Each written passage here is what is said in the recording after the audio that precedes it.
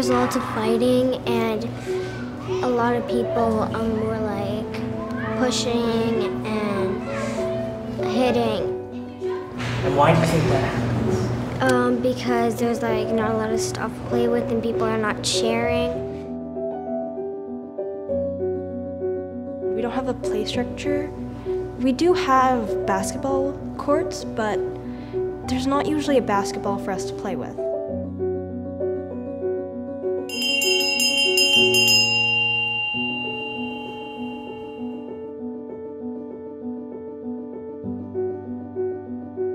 Sometimes I sit on the wall. I don't really have anybody to play with, so I just walk around talking to myself.